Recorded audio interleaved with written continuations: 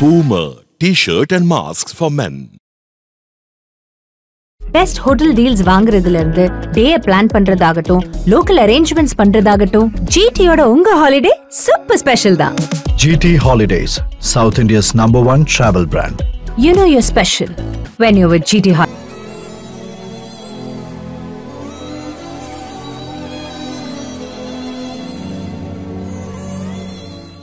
வெங்கட் குடும்பத்தாருக்கு இந்த நினைவஞ்சலி வரும் அளவிற்கு ஒரு சூழல் உருவாகிவிட்டதை நினைத்துத்தான் இன்றளவிலும் வருத்தப்படுகின்ற சூழல் தான் எனக்கு இருக்கிறது. அதுதான் உண்மையும் கூட. ஏன்னா வெங்கட் வந்து இட்ஸ் வெரி க்ளோஸ் ஃப்ரெண்டுன்னு சொல்லலாம். ஏன்னா இனிமையான நாட்களும் சரி, துக்கமான நாட்களும் சரி, வெங்கட் வந்து என்றைக்குமே அவர் பேசும்போது ஒரு தைரியத்தை கொடுக்கின்ற ஒரு மனிதனாகத்தான் எனக்கு தெரியும். உடல்நல சரியில்லைன்னு சொன்னோன்னே எங்கள் நாங்கள் பட்ட வேதனை, நண்பர்கள் பட்ட வேதனை எல்லாருக்கும் தெரியும். அதனால் இன்றைக்கி வந்து ஃபஸ்ட் இயர் ஆனிவர்சரின்னு சொல்லும் போதே எங்களுக்கு கஷ்டமாக இருக்குது. ஏன்னா such a healthy person with no habits, உடல்நலை வந்து சிறப்பாக பார்த்து கொண்டு இருக்கின்ற மனிதர் வந்து இன்றைக்கி வந்து இல்லைன்னு சொல்லும் போது உண்மையிலே துக்கமாக தான் இருக்குது. இருந்தாலும் 1 year has passed. அவரை பற்றி நாம் நினைத்து அவரை போல் இருக்க வேண்டும் என்று நினைக்கும் அளவிற்கு ஒரு நல்ல உன்னதமான மனிதனாக வாழ்ந்து மறைந்திருக்கிறார் Venkat. Venkat will always be in our minds. wonderful person, wonderful human being. எனக்கு வந்து கொரோனா 2 தடவை வந்துச்சு. வெங்கட் ஃபஸ்ட் டைம் கொரோனா வரும்போது நான் வந்து சுபா அவர்கிட்ட பேசி கொண்டிருந்தேன். எப்படி வந்து அந்த கொரோனாவில் பாதிக்கப்பட்டவர்களுக்கு உதவி பண்ணான்றது தான் ரொம்ப பெரிய விஷயம். அதாவது ஒன்று யாருக்காச்சும் உதவி பண்ணணுன்னு சொன்னால் அது வெங்கட்டை போய் பார்த்தா ஏதாச்சும் ஒரு சோர்ஸை பிடிச்சி இப்படி பண்ணலாம் அப்படி பண்ணலான்னு அதுக்கு உண்மையான முயற்சி எடுக்கின்ற ஒரு மனிதர். அதனால் நிச்சயமாக தி soul of Venkat will always be in Shubha and the family. They will guide you whatever troubles that you face without being your best half with you. All those troubles will just vanish and you will also be a successful person in every way with happiness. He will bless you all, the family will be blessed, and Venkat will always remember you as a great friend who will always live within our hearts. Thank you.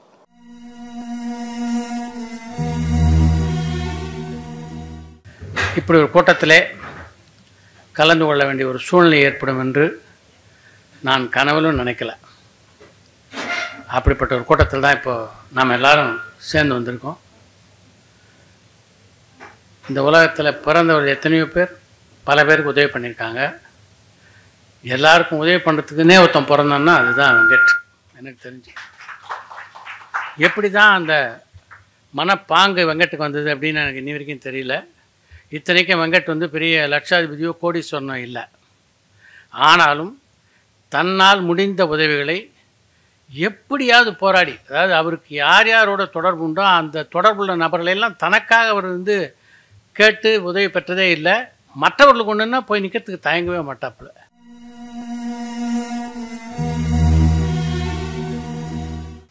இப்படி மரணத்தை தழுவுறதுன்றது corona வந்ததே கொடுமை. அதில் இவனை மாதிரி ஆளுங்க போனது மகா கொடுமை. எந்த நியாயமும் கிடையாது. நியாயமில்லாத மரணம். இதுக்கு இறைவன் தனக்குத்தானே தண்டனை கொடுத்துக்கணும். நம்ம யாரும் கொடுக்க வேண்டியதில்லை. ஒரு ஹெல்பிங் மைண்டு, எப்படி ஒரு மனிதன் இவ்வளோ நல்ல குணங்களோடு இருக்கிறது, இவ்வளோ அறிவோடு இருக்கிறது, அப்புறம் எல்லாரோடையும் பழகிறது. அதாவது டாப் லெவல்லையும் பழகும், லோயர் லெவல்லையும் பழகும்.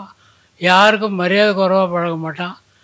ஒரு தீபாவளி டைமில் ரொம்ப டைட்டாக இருக்குது, விட்றா பார்த்துக்கலாம் அப்படின்ட்டு ஒரு ஷூட்டிங் விட்டு போய் பணம் வாங்கி எனக்கு கொடுத்துட்டு அவன் எடுத்துக்கல, வேணாடாண்ணா எனக்கு இருக்குடா நீ எடுத்துப்படா அப்படின்னு கொடுக்குறான். இதெல்லாம் மனிதனுடைய செயல்களே அல்ல. எல்லாருக்கும் ஒரே ஒரு விஷயந்தான் சொல்கிறேன். அவங்கள்ட்ட இருக்கிற நிறைய நல்ல குணத்தை நம்மளால் என்னால் ஃபாலோ பண்ண முடியாது. ஒரே இது நான் ஃபாலோ பண்ணிக்கிட்டு இருக்கிறது, மற்றவங்களுக்கு ஹெல்ப் பண்ணணும், நம்மளால் முடிஞ்ச உதவி பண்ணணும்.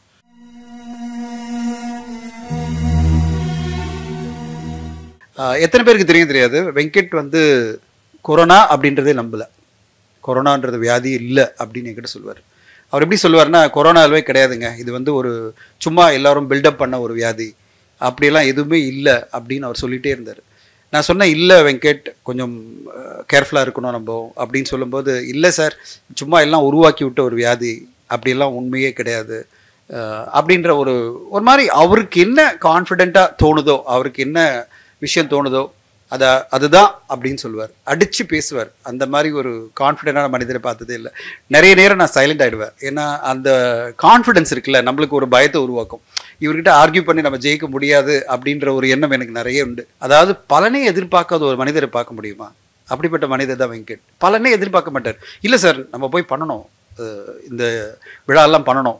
இன்ஃபேக்ட் இந்த நேரத்தில் நான் ஒருத்தர் மட்டும் ரொம்ப பெருசாக நான் சொல்லணும் அப்படின்னா, வாழ்க்கையில் ஒரு மனிதன், தனி மனிதன் இவ்வளோ தொலைவு தனக்கு இஷ்டப்படி ஒருத்தர் வாழ்ந்தாருன்னா அது வெங்கட் சார். ஆனால் அவர் வாழறதுக்கு உண்மையாக காரணமாக இருந்தது சுபா மேடம் தான். அவர் கம்ப்ளீட்டாக சுபா மேடத்துக்கு நான் உண்மையிலே தலைவனுங்கிற மேடம். எமோஷனலாக சொல்கிறேன், இந்த மாதிரி ஒரு மனைவி கிடைக்க மாட்டாங்க.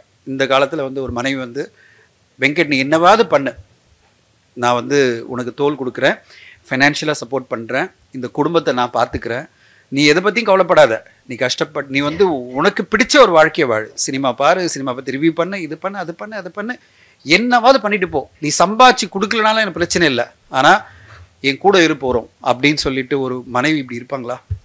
தெய்வம். இந்த மாதிரிலாம் மனைவி அமைகிறதெல்லாம் கடவுள் கொடுத்த வரம்.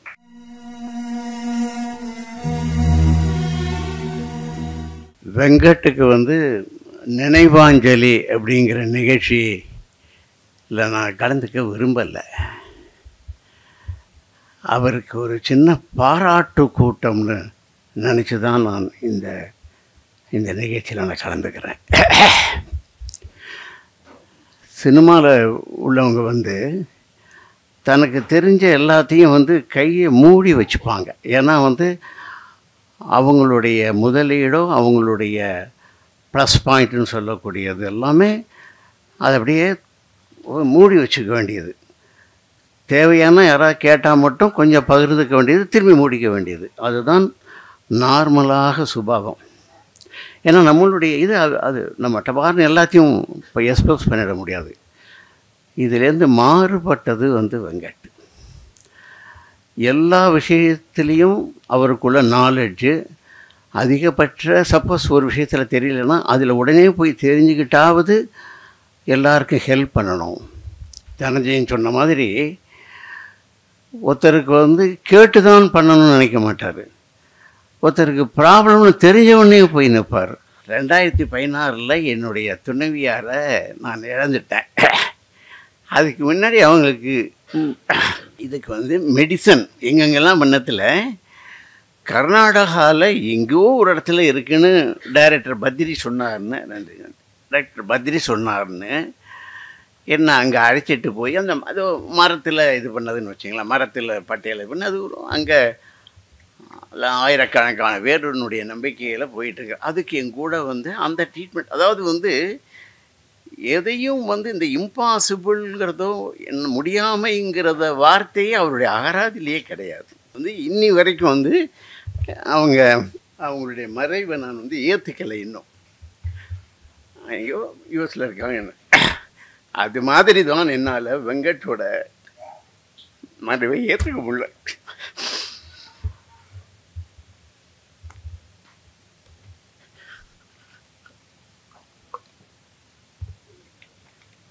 அதனாலே நான் இங்கே வரத்துக்கு யோஜனை பண்ணேன்.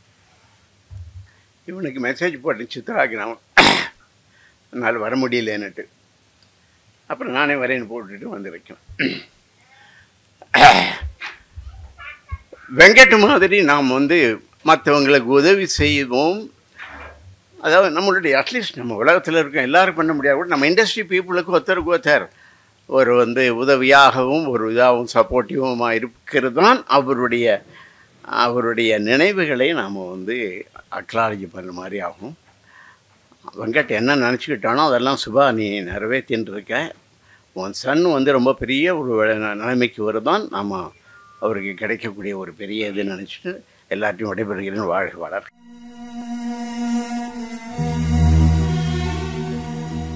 அவருடைய பயன்களை, குணங்களை, நட்பை இந்த சபை நினைத்து அஞ்சலி செலுத்திக் கொண்டிருக்கிறது. வெங்கட் தொடர்ந்து வந்து கொண்டிருந்த அந்த நல்ல பண்புகள் ஏன் சமூகத்தில் பதியப்படாமலே போயிடுச்சுன்னு பெரிய வருத்தம் சொல்லிக்கிட்டே இருந்தேன். பல சமயம் எல்லாரும் பேசிக்கிட்டு இருக்கோம், செஞ்சுக்கிட்டு இருக்கோம், பதிவு பண்ண மாட்டோம். ஒரு நல்ல குணங்களை இன்னொரு சமூகத்திற்கு இன்னொரு தலைமுறைக்கு பதிவு செய்துவிட்டு போவதுதான் இன்னொரு தலைமுறைக்கு நாம் செய்கிற நன்மை. இதைத்தான் இங்கே இருக்கிறங்க சாதாரணக்கெல்லாம் சொல்கிறேன். நீங்கள் பண்ணிட்டீங்க, பணம் சம்பாதிச்சிட்டீங்க, உங்களை பற்றி எல்லாம் தெரியும் கிடையாது. நீங்கள் வாழ்ந்திருக்கும் போது இருக்கிற இன்னல்களை, சமூக பிறழ்வுகளை நீங்கள் எவ்வளவு சமாளித்தீர்கள், எல்லது நல்ல செய்தீர்கள் என்று நீங்கள் பதிவு செய்தால் நாளைய தலைமுறை உங்களை பார்த்து வாழும், வணங்கும். நான் வணங்குகிறேன். வெங்கட் பிரபு என்னுடைய திரைப்படத்திற்கு அவ்வளவு வெளிவருவதற்கு உதவி செய்திருக்கிறார். சிவாக்கெல்லாம் தெரியும், சித்தார்க்கு தெரியும், ரகுமார் தெரியும். எல்லா நன்மைகளும் நான் மனதில் வைத்துக் கொள்கிறேன். அவருடைய நினைவஞ்சலி வாழ்நாள் எல்லாம் போற்றுவேன். வணக்கம்.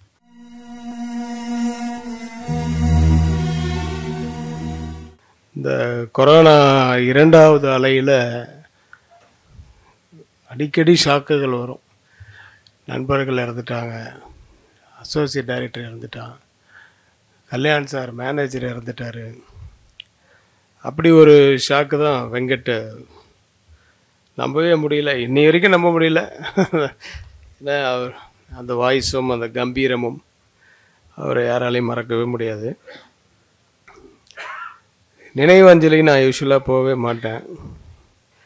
இன்றைக்கி வந்தது காரணம், கொரோனா பீரியடில் தான் எல்லோரும் இறப்பே வந்து ஒரு சாபக்கேடான ஒரு இறப்பாக போச்சு. அந்த இறந்த அந்த கடைசியாக ஒரு முகத்தை பார்க்கணும் அப்படின்னு ஆசைப்படுவாங்கள்ல, அந்த ஆசை இருந்தது. ஆனால் யாராலையுமே போக முடியாத சூழ்நிலை. ஸோ அதனால் இந்த நினைவஞ்சலியாவது போய்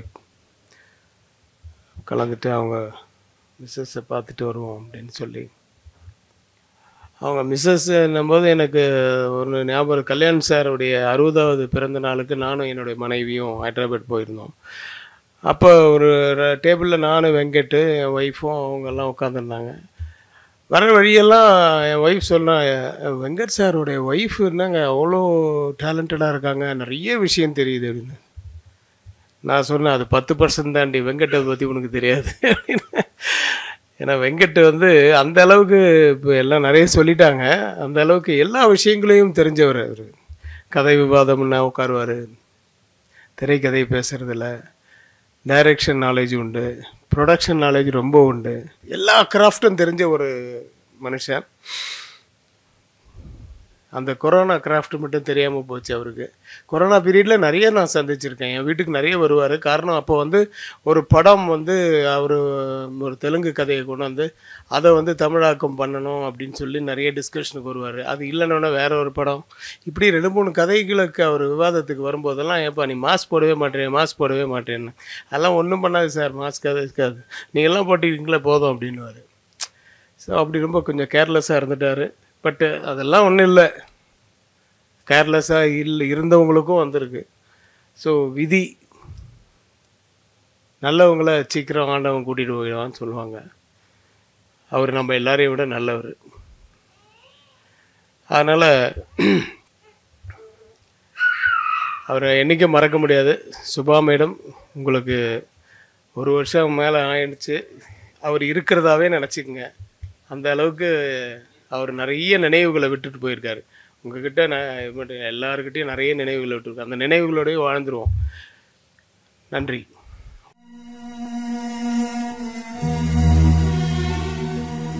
ஆனால் வெங்கட் சாருடைய பெரிய ப்ளஸ் என்ன அப்படின்னா, ஒருத்தர்கிட்ட ஒரு டேலண்ட் இருக்குன்னு அவர் பார்த்துட்டார் அப்படின்னா அவங்கள கேட்கவே மாட்டார்.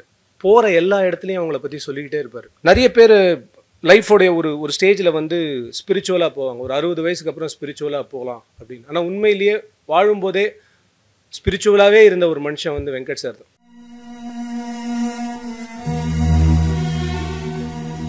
என்னுடைய அம்மா கிரியேஷன் ஆரம்பிக்கிற போது இருந்து என் கூட இருந்த, எனக்காக அவனுடைய அசோக் லேலண்ட் ஜாப்பை ரிசைன் பண்ணிவிட்டு என்னை நம்பி என்னோட சினிமாவுக்கு வந்த என்னுடைய நண்பன், சகோதரன் வெங்கட், நானும் சௌந்தர் 3 பேர் தான் என்னுடைய சினிமா என்னுடைய முதல் வட்டம். என்னுடைய நண்பர்கள் அவங்க 2 பேர் தான். அவங்க இல்லாமல் எந்த நாளுமே எனக்கு இல்லைன்ற மாதிரி இருக்கும். என்னுடைய எல்லா விதமே இவங்க 2 பேர் தான் செய்வாங்க. அது வெங்கட் வந்து ஃபுல் டைம் எங்க கூடவே இருப்பார். அப்படி ஆரம்பித்த ஜேர்னி கிட்டத்தட்ட 38 வருஷம். அந்த கடைசி நாள் வரைக்கும், கடைசி நாள் அவர் அந்த வெண்டிலேட்டரில் போடுறதுக்கு முன்னாடி வரைக்கும் என்னோட பேசிட்டான். இது வந்து பெரிய இழப்பு. நட்பு வந்து நான் எப்படி நான் வெங்கட்டை வச்சுருந்தேன்ற ஒரே விஷயம் சொல்கிறதுக்காக தான் இந்த வாய்ப்பை எடுத்துக்கிட்டேன். அம்மா கிரியேஷன் பொறுத்த வரைக்கும் வந்து வெங்கட் என்ன டிசிஷன் எடுத்தாலும் அது எனக்கு ஓகே, அப்படி தான் இருக்கும். ஏன்னா அதனால தான் எல்லாருமே முதல்ல என்னை பார்க்க முன்னாடி வெங்கட்டை பார்த்துருவாங்க. இது யாரும் செஞ்சுருப்பாங்களான்னு தெரியல. நான் ஒரு விஷயம் மட்டும் அவனுக்காக அப்போ பண்ணி வச்சுருந்தேன். என்னோடய செக் சைனிங் அத்தாரிட்டியாக நான் வெங்கட்டை வச்சுருந்தேன் என்னோடய கம்பெனியில்.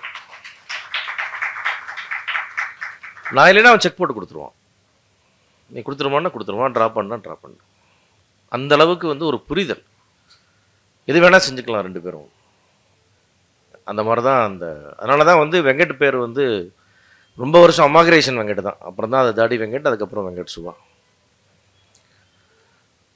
அவனை இழந்துட்டேன்றது வந்து ஏன்னா அது ஒரு நம்ப முடியாத விஷயம் தான். நான் கூட இப்போ டோட்டலாக வந்து என்னோடய 38 வருஷம் நட்பில் நான் எத்தனை நண்பர்களை பார்த்துருப்பேன். என்ன என் வாழ்க்கையை நண்பர்களை சுற்றி தான். எனக்கு எந்த உறவுகளால் நான் சினிமாவுக்கு வரல, நண்பர்களால் தான் வந்தேன். என்னுடைய மனைவி, மகள், அப்பா, அம்மா எல்லாத்துக்கும் பிடிச்ச என்னுடைய பெஸ்ட் ஃப்ரெண்டு வெங்கட் தான். அவனை தாண்டி யாரையுமே பிடிக்காது அவங்களுக்கு. எங்கள் அம்மா வந்து ஏதாவது கஷ்டமாக இருந்தது, வெங்கட்டை வர சொல்லுப்பா, அவங்க கொஞ்சம் நேரம் பேசிகிட்டு இருந்தானா நல்லாயிருக்கும். இந்த மாதிரி தான் நான் வந்து என்னுடைய உடன் பிறந்த சகோதரனை வந்து இதே கொரோனாவில் வந்து இவர் பிப்ரவரியில் அண்ணன் இறந்துட்டார். அதை வீட்டில் வந்து அப்பா அம்மா எல்லாம் அவ்வளோ தூரம் வந்து அவங்கள வந்து மனதளவில் தயார்படுத்தினவங்க வெங்கட் தான். பட் இன்னொரு சகோதரன் போவான்னு நமக்கு அன்றைக்கி தெரியல. மற்ற இழப்பு நான் வந்து சுபா வந்து ஒரு போராடக்கூடிய ஒரு பெண், அவள் சமாளிப்பா. சித்துக்கு நம்மெல்லாம் சேர்ந்து எல்லாம் பண்ணுவோம். பட் மிகப்பெரிய இழப்பு, எல்லாத்துக்கும் தெரியாத இழப்பு யான்னு கேட்டிங்கன்னா, உலகத்தில் ஒரு மிக சிறந்த தாத்தாவை இந்த பேரை விட்டா நான் வெங்கட்ட வந்து ஃபோன் பேசிகிட்டே இருக்கேன். நீ ஃபோனை எடுத்து கொஞ்ச நேரமாக ஃபோனுக்கு ரெஸ்ட் கொடுப்பேன். இப்படி பேசாதப்பா, மாறிவேன் 4 ஃபோன் வச்சுட்டு பேசுகிறான். அதெல்லாம் முடியாது, ஃபோன் பேசாமல் இருக்க முடியாதுமா. கொஞ்ச நாள் கழிச்சு தின்னு என்னப்பா ஃபோனே எடுக்கிறது இல்லை, எப்போ பார்த்தாலும் கிடையாது. அதெல்லாம் கிடையாது. காலை 6:30 மணிக்கு என் மடியில் கொண்டாந்து போட்டுருவாங்க. என் பேரனை 10:30 மணி வரைக்கும் அவனுக்கு தான் டைம், எந்த ஃபோனும் எடுக்க மாட்டேம்மா. இத்தனை வருஷம் 4 ஃபோன் வச்சு லெஃப்ட் ரைட் பேசணும், ஃபோன் எடுக்காம வச்சுவேன். அவன் மேலே இந்த லவ் வந்து எக்கச்சக்கம் இருக்கு. அவன் தான் மிஸ் பண்ணுறான். உனக்கு தெரியாதுப்பா, அவனை தாத்தா விட அருமை அவனுக்கு. அதனால் சுபாதி வந்து நம்ம எல்லோரும் பேசுகிற இந்த விஷயம் எல்லாம் தான் பணம் சம்மந்தப்பட்ட விஷயம்லாம். வெங்கட்டோட ராயல்ட்டி அது வந்து அது இன்சூரன்ஸ் மாதிரி, அவங்க அக்கௌண்ட்டில் போட்ட மாதிரி அவனோட ராயல்ட்டி அது வரும், இன்னும் நிறையா வரும். அது வேதாந்த வரைக்கும் வரும். அந்த பேரனுக்கு நாளைக்கு அவன் படிக்கும்போது வரும், அவனோட லைஃபுக்கு வரும். அது யாரோ வந்து செஞ்சுட்டு இருப்பாங்க. ஏன்னா அது விதைச்சி வச்சுட்டு போயிருக்கான். அது இப்போ ஃபுல்லாக முளைக்கும். அது 100 வருஷம் முளைச்சிக்கிட்டு இருக்கும் அவன் விதைச்சது. சாதாரணமாக விதைக்கலாம் அவன். அதனால் அதை எல்லோரும் அக்செப்ட் பண்ணிக்கணும். அதுக்கான முயற்சிகள் நம்ம எல்லோரும் செய்யணும். அதனால் அவனோட நினைவுகள் என்றைக்கும் இந்த காலத்துலேயும் தொடரணும். அது விட்டு போகிற ஒரு வருஷம் வந்து யார் வெங்கட்ன்றது அடுத்தடுத்த வருஷம் ஜென்ரேஷனுக்கு ஞாபகப்படுத்திகிட்டே இருக்கணுமே தவிர எந்த காலத்துலேயும் அவனுடைய மரியாதையோ புகழோ குறைஞ்சிடக்கூடாதுன்றதை என்னுடைய வேண்டுகோளாக வச்சு வந்து எல்லாத்துக்கும் நன்றி.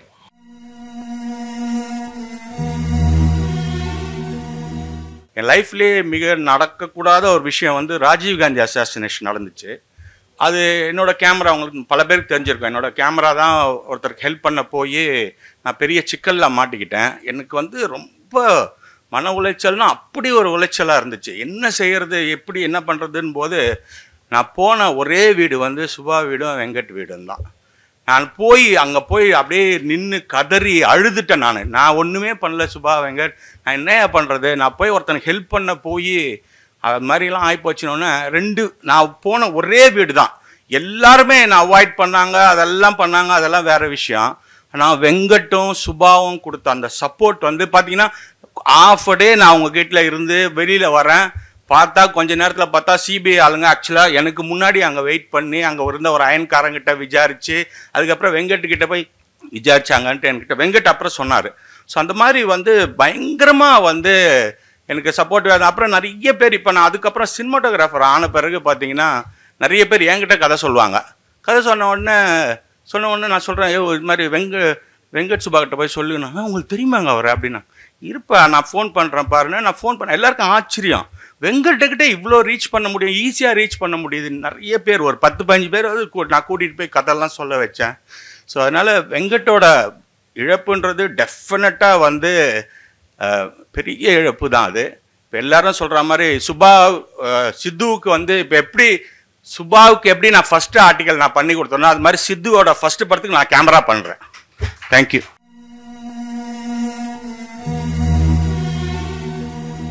அவர்கிட்ட எனக்கு ரொம்ப பிடிச்ச விஷயம் எல்லாருமே இங்கே சொன்னது, அதாவது ஒரு எறும்புக்கிட்ட ஏதாவது ஒரு டேலண்ட் இருந்தால் கூட அந்த எறும்பை பற்றி உலகத்துக்கே சொல்லணும்னு ஆசைப்படுறவர் அவர். என்னோட டாக்டர் வந்து ஒரு 8th ஸ்டாண்டர்ட் படிக்கும்போது முதல்ல ஒரு பாட்டு கச்சேரி பண்ணான். அந்த கச்சேரிக்கு வந்துட்டு அந்த பாட்டை எடுத்து ரெக்கார்ட் பண்ணி எல்லாருக்கும் அனுப்ப ஆரம்பிச்சிட்டார். எல்லாருக்கும் அனுப்பிட்டு, அதாவது ஜெனரேஷன்ஸுன்றது அவருக்கு பிரச்சனையே கிடையாது. நம்ம ஏஜ் குரூப்பு இல்லை அதுக்கப்புறம் ஒரு 2 ஜெனரேஷன் அப்படிலாம் அடுத்த ஜெனரேஷன் வரைக்கும் அவர் அதை வந்து கேரி ஆன் பண்ணிகிட்டே போவார். அது எல்லாத்தோட ரொம்ப முக்கியமான விஷயம் எல்லாருமே சொன்னாங்க, we have cross roads in life. அந்த மாதிரி ஒரு கிராஸ் ரோடு வந்தபோது நான் ஃபஸ்ட்டு கூப்பிட்ட பர்சன் வந்து சுபா தான். ஏன்னா என்னை பொறுத்த வரைக்கும் சுபா வந்து பிரசிடெண்ட் கூட இருந்தால் கூட நான் சுபாட்ட கூப்பிட்டு, சுபா ஒரு ப்ராப்ளம் சுபா வரியானாக்கா பிரசிடென்ட் சார் என் ஃப்ரெண்டுக்கு ஒரு ப்ராப்ளமா நான் வரேன் சார்ன்ட்டு கிளம்பி வந்துடுவாங்க. அது வந்து அந்த ஃபேமிலியிலே இருக்கு போல் இருக்கு. ஸோ நான் சுபாட்ட அந்த ஒரு ப்ராப்ளம் சுபான்னு சொல்லிட்டு ஒரு ப்ராப்ளம் சொல்கிறேன். சரி இருடி வரி பண்ணிக்காத நம்ம பார்ப்போம் அப்படின்றாங்க. 5வது அப்போ நான் பேசும்போது ஒரு 9:40 அந்த மாதிரி டைம் இருக்கும். நான் கோர்ட்டுக்கு போயிட்டே பேசுகிறேன். ஒரு 5வது நிமிஷம் ஃபோனு, எங்கே இருக்க அப்படின்னு வெங்கட்டோட ஃபோன். கோர்ட் வாசலில் இருக்கேன் வெங்கட். சரி எப்போ முடியும் உனக்கு வேலை? ஒரு 12:30 1 o'clock. சரி நான் கோர்ட் வாசலில் 12:30 வெயிட் பண்ணுவேன், என் கார் நம்பர் இது வெளியே வந்துடு அப்படின்னு வச்சுட்டார் ஃபோனை. அன்றைக்கி 12:30 நான் அவரோட காரில் ஏறி அதுக்கப்புறம் ஒரு 6-7 hours என் கூட உட்காந்து ஒரு பிரச்சனையாக பேசி, ஒன்றும் காலப்படாத எல்லாம் நாங்கள் இருக்கோம் பார்த்துக்குறோம் சார். ஒருத்தர் செய்யலைன்றதில்ல, அந்த நேரத்தில் சொல்கிற ஒரு வார்த்தை இருக்குல்ல, அது உடஞ்சி போன நம்மளை நிமித்தி வைக்கும். நமக்கே அது வரைக்கும் தெரியாத நம்மளை பற்றின திறப்புகளை நமக்கு அறிமுகப்படுத்துவோம். I am capable of doing all this. நான் இவ்வளோ நேரம் அதெல்லாம் இல்லைன்னு நினச்சிட்டு இருந்தேன், அது என்கிட்ட இருக்குன்றதை வந்து ஒரு கண்ணாடி போட்டு காட்ட வைக்கிற ஒரு பர்சனாக நான் வெங்கட்டாக பார்த்துருக்கேன். 24 ஏப்ரல் எங்கே இருக்க அப்படின்னாரு. நீங்கள் எங்கே இருக்கீங்க வெங்கட்டா? உங்கள் வீட்டு வாசலில் தான் இருக்கேன். என்ன எங்கே இருக்க? நான் கோர்ட்டில் வேலையாக இருக்கேன், கான்ஃபரன்ஸ் இருக்குது. சரிங்க வந்த வீடு பார்க்கலன்னு, சரி திருப்பி வரேன்னாரு. அதுக்கு அடுத்து ஒரு 3 days he got admitted in the hospital. பேசிக்கிட்டே இருக்கோம் நானும் வெங்கட்டும். அதுக்கப்புறம் எஸ்ஆர்எம்க்கு அவரை அட்மிட் பண்ணுறாங்க. அங்கேருந்து அப்போலோ கூப்பிட்டு போகிறாங்க. நான் டெய்லி சுபா கிட்ட பேசிகிட்டு இருக்கேன். அன்ஃபார்ச்சுனேட்டாக அந்த டைமில் எங்கள் இமீடியட் பிரதர் அவரையும் வந்து எம்ஜிஎம்மில் சேர்க்குறாங்க. இதனால டெய்லி நானும் சுபாவும் பேசிக்கிட்டே இருக்கோம். எங்கள் 2 அண்ணனுங்க ஹாஸ்பிட்டலில் ஒரே நேரத்தில் இருந்தாங்க. ஒரு அண்ணனை என் கையில் கொடுத்த இறைவன் இன்னொரு அண்ணனையும் என் கையில் திருப்பி கொடுத்துருக்கலாம். அது நடக்கலைன்றது தான் ரொம்ப துரதிர்ஷ்டமான ஒரு இது. சுபா வந்து ரொம்ப ரொம்ப எழுச்சியான ஒரு பெண்ணு, தன்மானமான ஒரு பெண்ணு, ரொம்ப செல்ஃப் ரெஸ்பெக்ட், செல்ஃப் எஸ்டீம் இதெல்லாம் அவகிட்ட இருக்குது. அதெல்லாம் நான் ரொம்ப ரெஸ்பெக்ட் பண்ணுறேன், மதிக்கிறேன். பட் அதெல்லாத்தையும் விட வெங்கட்டோடைய குணாதிசயங்கள் எல்லாருமே இங்கே சொன்னாங்க. He never curd for money from anybody. அவங்க அப்படி இருக்கலாம் சார், ஆனால் நாம் வந்து அவங்க அப்படி தான் அப்படின்னு சொல்லிட்டு நம்ம அங்கேருந்து நகர்ந்துட முடியாது. That family will definitely need financial support. அதனால் அவங்க அக்செப்ட் பண்ணுறாங்க, அக்செப்ட் பண்ணல, அதெல்லாம் 2ஆம் பட்சம் வச்சுட்டு எப்படி அவங்களுக்கு நம்ம வீட்டில் ஒரு உரிமை இருந்து காவி கொடு அப்படின்னு வந்து கேட்குறதுக்கு உரிமை தான், சும்மா வாய மூடு நாங்கள் சொல்கிறத அக்செப்ட் பண்ணிக்கோன்னு சொல்கிற அந்த இடத்துக்கு நம்ம எல்லாரும் போய் we should all do something for that family financially also. Besides சித்து வராரு, அவர் டேலண்ட் பண்ணுறாருன்றது ஒரு விஷயமாக இருந்தாலும் இவ்வளோ வருஷமாக தன்னுடைய அன்பையும் தன்னுடைய உழைப்பையும் தன்னுடைய நல்ல மனசையும் இன்வெஸ்ட் பண்ணி நம்ம எல்லாருக்கும் நல்லது செஞ்சவங்களுக்கு இன் ரிட்டர்ன் நம்ம ஏதாவது ஒன்று செய்யணும். அவர் பேரால் ஒரு award institute பண்ணுறோன்றது for the society. But அந்த ஃபேமிலிக்கு நம்ம எல்லோரும் சேர்ந்து கண்டிப்பாக ஃபைனான்ஷியலி அதனால் செய்யணும். இதை நான் சொல்லும்போது இது சுபாக்கு எம்பாரசிங்காக இருக்கலாம். இதை நான் முன்னாடியே பேசும்போது அவன் ஒத்துக்கவே மாட்டேன் அப்படின்லாம் சொன்னால் நீ ரொம்ப பைத்தியம், நீ பைத்தியம், வெங்கட்டும் பைத்தியம், அதனால் நான் உங்கள்கிட்ட பேச மாட்டேன். But we need to definitely talk about this sir. அதனால் இதை யாராவது உங்களில் யாருன்னா responsibility, Chitra sorrow Siva sorrow, நீங்கள் லீட் எடுத்து இதை கொஞ்சம் பண்ணிங்கனாக்கா எங்களை மாதிரி திரைத்துறைக்கு வெளியில் இருக்கவங்களும் சுபாவை பற்றியும் சித்துவை பற்றியும் வெங்கட்டை பற்றியும் உண்மையான அன்பாக இருக்கவர்கள் will all join hands. And அதுதான் நம்ம வந்து வெங்கட்டுக்கு இருக்க ஒரே கவலை, ஐயோ வந்துட்டோம் இப்படி விட்டுட்டு என்ன பண்ணுறாங்களோன்ற அந்த ஒரு கவலை மட்டும்தான் வெங்கட்டுக்கு இருக்கும். அப்படி கிடையாது, நம்ம நண்பர்கள்லாம் சேர்ந்து நல்லா தான் பார்த்துக்கிறாங்க என்ற அந்த கம்ஃபர்ட் இடத்துல நம்ம வெங்கட்டோடைய ஆத்மாவை வைக்கணும்னு நினைக்கிறேன். So this is the best of the appeal I can make to all. Let's pull up some finance and help this family. Thank you.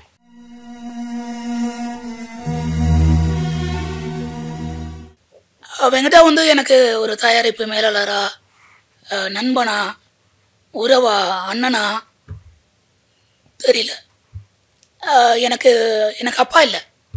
என்னை எந்த காலேஜில் படிக்கணும், என்ன படிக்கணும், நம்ம ஒரு வேலிக்காத்தான் சொல்லி மாதிரி தண்ணி இல்லாமல் அப்படியே வளர்ந்த ஒரு ஆள் நானும் ஒருத்தன். ஆனால் ஒரு தேர் பார்க்குறதுக்கு அப்பா இருந்தால் தோல் மேலே தூக்கி இந்த சாமி பாரு அப்படின்னு சொல்லுவான்ல, அந்த மாதிரி ஒரு நாள் அவர்கிட்ட நான் கதை சொல்கிறேன் அரவிந்தனுக்கு அப்புறம் அந்த பழக்கத்தில். அதுக்கப்புறம் ஒரு பெத்த அப்பா மாதிரி இந்த மாதிரி ஒரு மேடை இல்லை நின்று இன்றைக்கி ரமணா பேசுகிறான்னா அதுக்கு முன்னாடி எனக்கு மேடையாக கிடச்சது வெங்கடாவோட தோல் தான். ஸோ அந்த மாதிரி என்னுடைய வாழ்க்கையில் இது அதுன்னு கிடையாது, எல்லாமாகவும் நிறைந்து இருந்த எனக்கு பழக்கமில்லாத ஒரு அப்பாவா நான் வெங்கடை பார்க்குறேன். தேங்க்யூப்பா.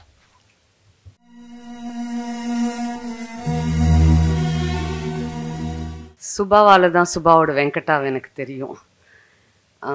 சுபாவை மாதிரி பெண்கள், சுமதி மேடம் சொன்ன மாதிரி அண்ணாந்து பார்க்குற தைரியசாலி, நிறைய விஷயங்கள் பண்ணக்கூடியவர்கள். வெங்கட தெரிகிறப்போ அவர் சுபாவை பின்னாடி போட்டுக்கிட்டது ரொம்ப ரொம்ப நான் நினச்சி நான் நிறைய பேர்கிட்ட அதை பற்றி சொல்லுவேன். Subha Venkat, Venkat Subha, how beautiful it is. மேடையில் நின்று பேசலாம், but you actually two திஸ்ங்கிறது it is something beautiful. இப்போ ஐசோலேஷனில் இருந்தப்போ எனக்கு ஒரு 3-4 தடவை பேசினார். And one of the things he told me was, நீ யூடியூபை ஏன் சீரியஸாக எடுத்து பண்ண மாட்டேங்கிற, டிவியை தான் நீ கண்டினியூ பண்ணல. இது மாதிரி அவர் என்னை பற்றியெல்லாம் நினைக்கணுங்கிற தேவையே இல்லை. நான் ஒன்றும் அவரோ பெரிய ஃப்ரெண்டு கிடையாது, அவர் ஒய்ஃபோட ஃப்ரெண்ட் ஆக்சுவலி.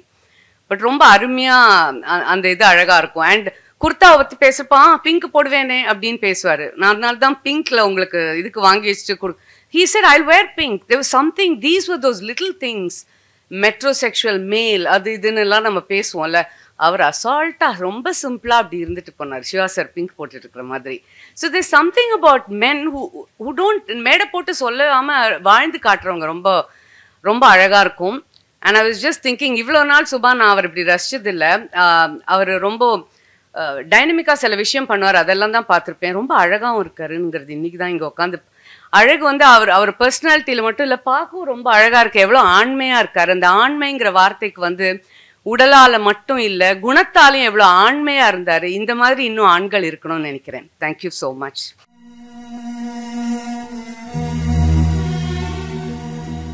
வெங்கட்டுடைய இழப்பு தனி இழப்பு இல்லை, அவருடைய இழப்பு சினிமாவுக்கான இழப்பு. சினிமாவில் எல்லா நல்ல விஷயங்களும் கெட்ட விஷயங்களையும் யாராவதுக்கு ஏதாவது ஒரு பிரச்சனைனா கூடவே இருந்து ஹெல்ப் பண்ணுவார். இந்த கொரோனா காலத்தில் அவர் பாதிக்கப்படுறதுக்கு முன்னாடி நானும் அவரும் நெஞ்சுக்கு நீதி படப்பிடிப்பில் பொள்ளாச்சியில் ஒரு 3 நாள் ஒன்றா இருந்தோம். எப்பவும் ஃப்ரெண்ட்லியாக நிறைய விஷயங்கள் பேசுவார். நான் அவர் மாசாணி அம்மன் கோயிலுக்கு போயிருக்கீங்களான்னு கேட்டேன். இல்லை, நான் இது வரைக்கும் பல வருஷம் வந்திருக்கேன், போனதே இல்லைனாரு. கூட்டிகிட்டு போனேன், ரொம்ப சந்தோஷப்பட்டார், பல விஷயங்கள் பகிர்ந்துக்கிட்டார். வெங்கட் அவர் இல்லை அப்படிங்கிறதே நினச்சி பார்க்க முடியல.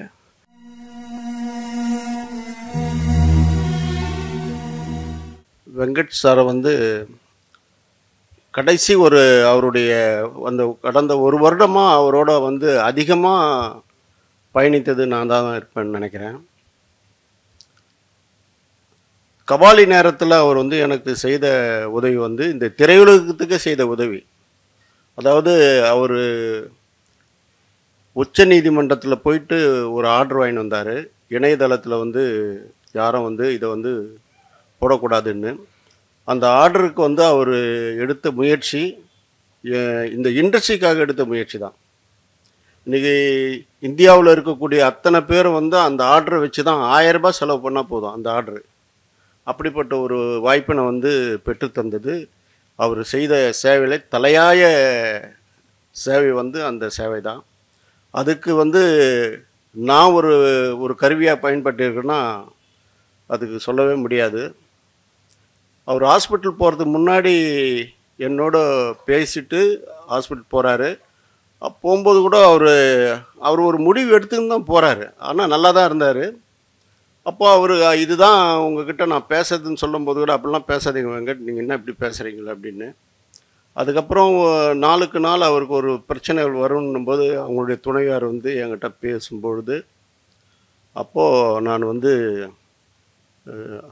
அப்போலோ சேர்மனுக்கு நான் பேசி அந்த மருந்து, அதாவது ரொம்ப முக்கிய போர்க்காலத்தில் கிடைக்கக்கூடிய ஒரு இன்ஜெக்ஷன் மாதிரி அது அது அது இருந்தால் போதும் அப்படின்னு அந்த அம்மா கதறல் இருக்குது. நீங்கள் ஃபோனை வச்சுடுங்கம்மா நான் பேசுகிறேன் அப்படின்னு சொல்லிட்டு நான் இதுவரைலாம் அவர்கிட்ட போய் எதுவுமே கேட்டது கிடையாது. அதுக்கப்புறம் அவர்கிட்ட போய் கேட்கும்போது உடனடியாக அவர் செஞ்சுட்டு அவர் எனக்கு நல்ல இவருடைய ஹிஸ்ட்ரி அவர் சொல்கிறாரு. அந்த அளவுக்கு அடிக்கடிக்கு நான் அவர்கிட்ட பேசினிருப்பேன். ஆனால் ஃபேமிலியோட அதிகமாக பேசிக்க முடியாது. சிவா கிட்ட சொல்லி தைரியம் சொல்லுவேன். இப்படிப்பட்ட சூழ்நிலையில் இன்னும் எவ்வளோ இருக்குது அவங்க துணையாருக்கு மட்டும்தான் அது தெரியும் எனக்கு. அப்படிப்பட்ட ஒரு சூழ்நிலையில் அவர் வந்து இண்டஸ்ட்ரிக்கு தான் ஒரு மிகப்பெரிய இழப்பு. அந்த என்ன சூழ்நிலைன்னு தெரில. அவருடைய மகனுக்கு வந்து இவ்வளோ திறமை இருக்குதுன்றது வந்து ஆக்சுவலாக எனக்கு தெரியாது. அவர் இதுவரையிலும் சொன்னதே கிடையாது. அப்புறம் அவங்களுடைய துணையார் வந்து சொல்லும்பொழுது தான் சொன்னாங்க. அப்போ கூட பார்த்தீங்கன்னா தன் பிள்ளைக்காக கேட்கணும் இன்னொரு பையனுக்கு சொல்கிறாங்க, இந்த டைரக்டர்கிட்ட ஒரு கதை கேட்டேன் நல்லா இருக்குது, நீங்கள் வந்து அந்த கதையை கேளுங்க. நான் உண்மையிலேயே அவங்க சொன்ன கதை ரொம்ப நல்லா இருந்தது. அந்த டைரக்டர் கூப்பிட்டு இந்த மாதிரி சுபா மேடம் சொன்னாங்க, நான் கேட்குறேன்பா அப்படின்னு சொன்னேன். அந்த கதை ரொம்ப நல்லா இருக்குது. அப்போ கூட அதான் நினைக்கிறேன், அதாவது தனக்கெனவாழா பிறர்க்குரியாளர்னு சொன்னது வந்து அவங்க துணையாரும் அதை பயன்படுத்துகிறாங்க. எத்தனையோ முறை நான் வந்து வெங்கட் சார்கிட்ட சொல்லுவேன். பட் அவர் வந்து அவருடைய இயல்பிலே தான் அவர் போயிருக்கிறாரு தவிர, ஆனால் ஒட்டுமொத்த இந்த சேம்பர், இந்த ப்ரொடியூசர் கவுன்சில் அவர் கொடுத்த அட்வைஸ் யாராலையும் மறக்க முடியாது, மறுக்கவும் முடியாது. அப்படிப்பட்ட அந்த சூழ்நிலைக்கு இன்றைக்கி ஒரு உறுதிமொழி தரேன். அவருடைய பையன் சொல்கிற கதையை நான் கண்டிப்பாக படம் எடுப்பேன்.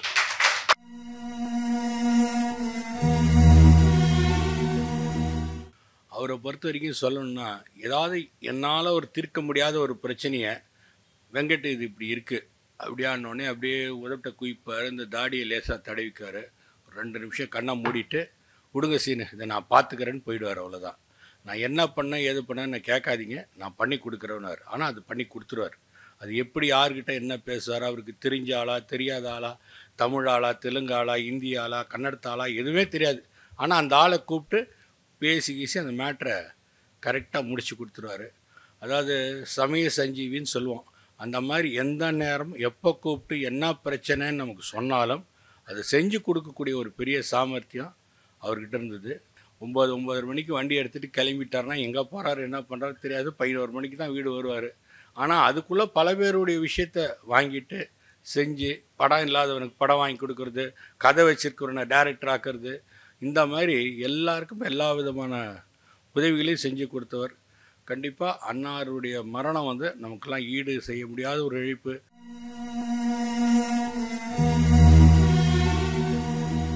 தேடி என்னை வந்து படத்துக்கு அவுட்டோர் வந்தார். ஏன்னா சீன பிரதர் வர முடியல, நான் கேமரா பண்ணணும், ப்ரொடக்ஷன் பார்த்துக்கிறேன், நான் பார்த்துக்கிறேன். அவரே வாலண்டரியாக வந்தார். இவர் எப்படி தனியாக போய் கேமரா மட்டும் எப்படி பண்ணுவார், நான் வரேன் வாங்க அப்படின்னு சொல்லி கூப்பிட்டு வந்தார். வந்து நேராக டெல்லியில் போய் இறங்குறோம். அப்போல்லாம் இவ்வளோவுக்கு ஃப்ளைட் ஃபெசிலிட்டி கிடையாது. டெல்லியில் இறங்கி குலுமலாலை போனால் டெய்லி ஒரே ஒரு ஃப்ளைட்டு வந்து 11:30 மணிக்கு இருக்கும். அன்றைக்கி பார்த்து அந்த ஃப்ளைட் கேன்சல்ட்டாங்க. நானும் பிரபு மொத்த யூனிட் 25 பேர் அப்படியே டெல்லி ஏர்போர்ட்டில் அப்படியே உட்காந்துருக்கோம். சிவி நான் ஒன்றே சொல்ல, பிரபு திருப்பி வந்தாலும் மந்திரா வந்தாலும் திருப்பி சாங் ஷூட்டிங்கே வேஸ்ட் ஆகும். போகிறதே நம்ம 3 நாளைக்கு போகிறோம். இப்போ எப்படி நடக்குங்கிற மாதிரி ஒரு இக்கட்டான சூழ்நிலை. ஒரு 1 ஹவர் எனக்கு டைம் கொடுங்க அப்படின்னாரு.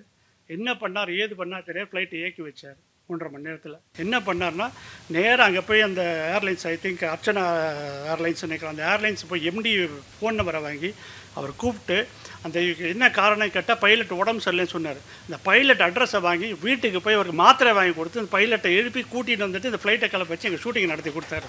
Such a great person. Really எனக்கு அது மேலே பேச வரல.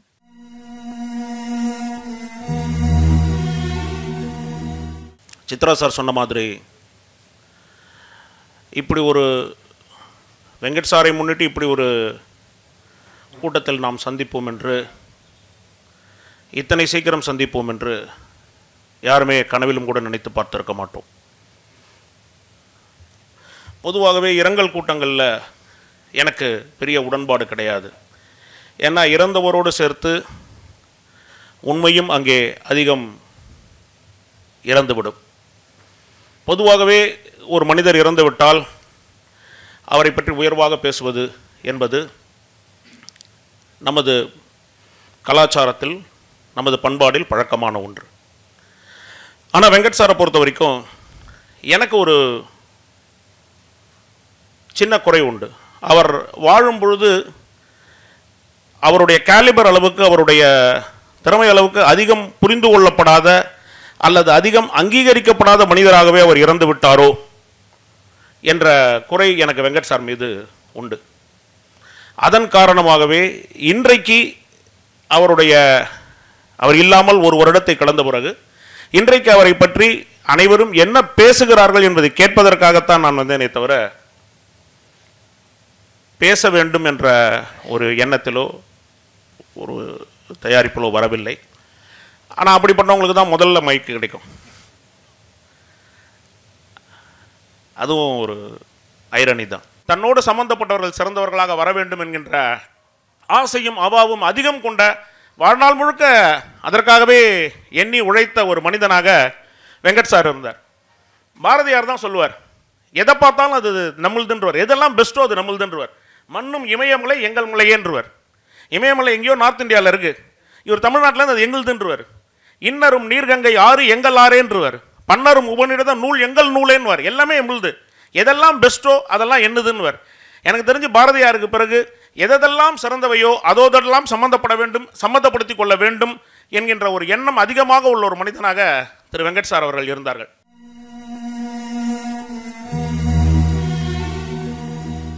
இப்படி ஒரு நிகழ்வு வெங்கட் சாருக்கு வரும்னு நினச்சி கனவுலையும் யோசிக்கலை. வெங்கட் சாரை பற்றி ஒரே வரியில் சொல்லணும் அப்படின்னா ஆளுமை அப்படின்னு சொல்லலாம். சும்மா சாதாரணமாக ஒரு சினிமாவில் இருக்கிறாரு, ஒரு ப்ரொடியூசராக இருந்தாங்க, ப்ரொடக்ஷன் எக்ஸிக்யூட்டிவ் இருந்தார் அப்படின்னு சொல்ல முடியாது. இங்கே இருக்கிற 24 கிராஃப்ட்ஸில் இங்கே என்ன ப்ராப்ளம்ங்கிறது சிவா சாருக்கு, வெங்கட் சாருக்கு தெரியும். ஸோ எந்த பிரச்சனையாக இருந்தாலும் பேசக்கூடியவர். சினிமாவுக்கு அப்பாற்பட்ட அரசியலாக இருந்தாலும் தெரியும், இல்லை வேறு ஏதாவது பிஸ்னஸ், இல்லை இந்தியா லெவலில் பிஸ்னஸ், ஃபிலிம் ஃபெஸ்டிவல், நீங்கள் எந்த ஒரு விஷயத்தை எடுத்துக்கிட்டு சின்ன ஒரு ஃபோன் பண்ணாலும் சரி, என்ன விஷயம் அதானே, சரி ஓகே.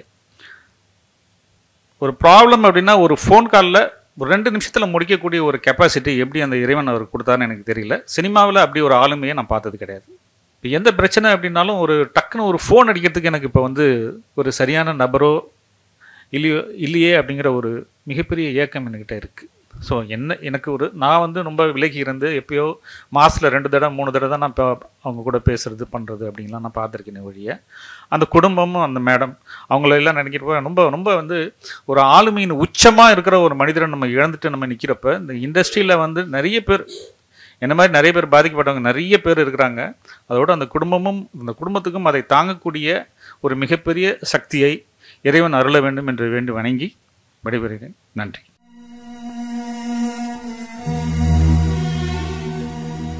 எப்பவுமே வெங்கட் 4 ஃபோன் வச்சுருப்பார். எந்த நம்பரில் கூப்பிடுறதுன்னு தெரியாது. ஒரு நாள் நான் கேட்குறேன், உங்களுக்கு எந்த நம்பரில் எனக்கு பிடிக்கிறது, எந்த நம்பருமே பிடிக்க முடியலையா? அப்புறம் சொன்னார், நீ மட்டும் தான் எனக்கு ஃப்ரெண்டா? எனக்கு எவ்வளோ பேர் ஃப்ரெண்டு தெரியுமா? ஒரு ஃபோன்லேயும் அவன் ஃபோன் புக்கு மெமரி எல்லாமே ஃபுல்லாகிடுச்சு. எடுத்துக்கணும், நீ உனக்கு தேவைன்னும் போது நீ எனக்கு ஃபோன் பண்ணுற மாதிரி இந்த இண்டஸ்ட்ரியில் எவ்வளோ பேர் இருக்கிறாங்க. இவரை மிஸ் பண்ணுறது இவங்க ஃபேமிலிக்கு எந்த அளவுக்கு வருத்தமோ கஷ்டமோ, எந்த அளவுக்கு சித்துக்கு கஷ்டமோ, அந்தளவுக்கு சினிமாவில் இருக்கிற ஒவ்வொரு அசிஸ்டன்ட் டைரக்டருக்கும் இழப்பு. அவருக்கு எல்லாருமே ஒன்று தான். சிவா சாருக்கு என்ன மரியாதையோ, சித்ரா சாருக்கு என்ன மரியாதையோ அதை தான் பண்ணியிருக்க ஒரே மரியாதை. April 16 அன்றைக்கி எனக்கு ஃபோன் அடிக்கிறாரு. அப்போ கொரோனா பீக்கில் இருக்குது, செகண்ட் வேவு. அப்போ எனக்கு ஃபோன் அடிச்சுட்டு, பன்னீர் எங்கே இருக்கீங்க? ஏங்க ஊரே அடங்கி போயிருக்கு, எங்கே இருக்கீங்க கேட்குறேன். வீட்டில் தான் இருக்கிறேன் அப்படின்னாரு. பன்னீர் எனக்கு ஒரு ஃபோட்டோ எடுக்கணும் பன்னீர் அப்படின்னாரு. என்னங்க திடீர்னு ஃபோட்டோ எடுக்கிறீங்க? இல்லை நான் பொள்ளாச்சிக்கு ஷூட்டிங் போகிறேன், அங்கே ஷூட்டிங் போகிறதுல என்னுடைய ஸ்டில் ஒன்று கேட்குறாங்க அந்த படத்துக்குன்ட்டு. ஒரு ஹை ரெஸ்ட்டில் ஒரு ஸ்டில் எனக்கு வேணும் பன்னீர் அப்படின்னாரு. அப்போ ஒரு செகண்ட் நான் யோசிக்கிறேன், என்ன அப்படின்னாரு.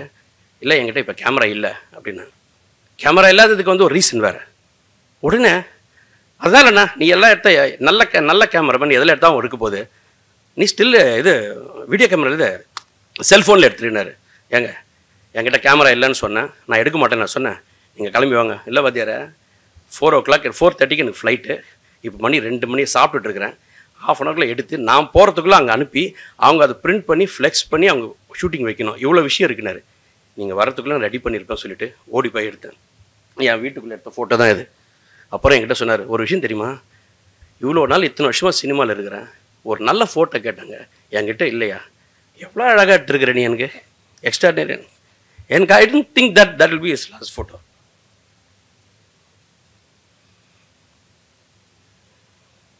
I miss you, Venkat.